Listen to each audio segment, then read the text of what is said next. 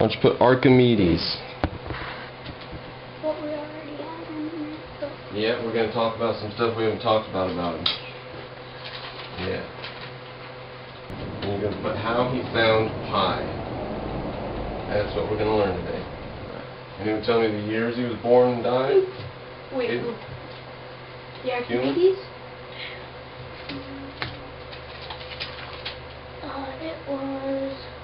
He lived in 287 to 212. Thank you, Cuman. So 87 to 212 BC. Right before Christ? Well, 200 years. Alright. Can anybody tell me what we use pi for? Okay. To times the diameter around the Earth. Times the diameter of a circle to find what? To find the distance around it. Yep. Thank you. What's the word for the distance all the way around the circle?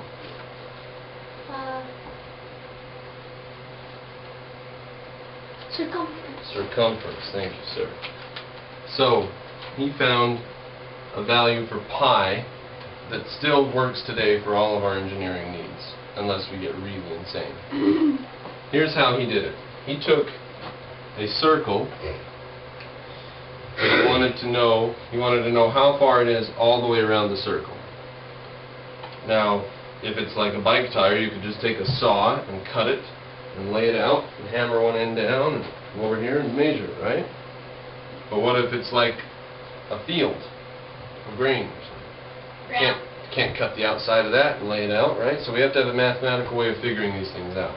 How big is a circle all the way around? So here's what he did. He put a triangle inside. Now, has anybody ever heard what the shortest distance between 2 points is? Half. No one's heard that? The shortest distance between 2 points Radius? is a straight line. Okay? That's true. What if we have point A and point B? Straight line.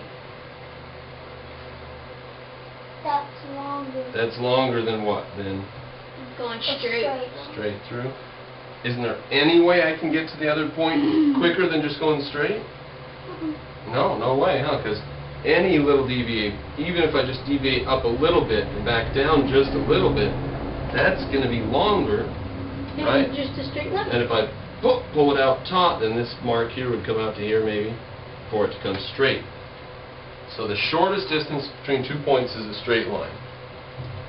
So Archimedes knows now that the 3 lines of his triangle are smaller than his circle, right? Because he's covering that distance in straight lines instead of round lines. So he knows it's smaller.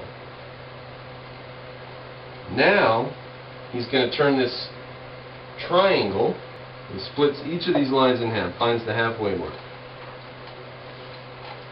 And he goes out here and draws a dot here on the outside of the circle where the halfway mark is. And then he draws a line to the corner of each corner of the triangle. So he used to have a 3-sided object. Now he's got 1, 2, 3, 4, 5, 6. Now this, if you add up all those lines on the 6-sided object, those come closer to being the size of the circle than the original triangle, don't they? Yeah. They come closer than the original triangle, don't they? Now, he divided each of those lines in half. There.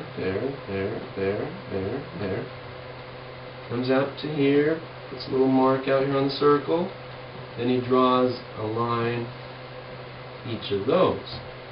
Wow. Now he's got a 10? Well, let's see, we had 6 sides, and we cut each of them in half. So, Now we have 12. 6 sides times 2 would equal 12 sides now. Oh. 12. Guess what he did next? He did it. He did it again. Here's what he got to next. He cut each one in half.